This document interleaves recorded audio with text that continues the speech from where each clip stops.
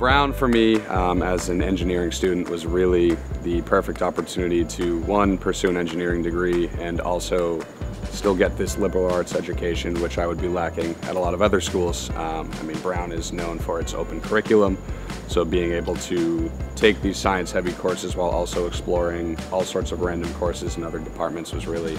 an opportunity that I couldn't pass up. Every professor here is completely invested in your development as an engineer, as a science student, and it also affords you a number of research opportunities, which I feel like is unique to Brown. I had the opportunity to go and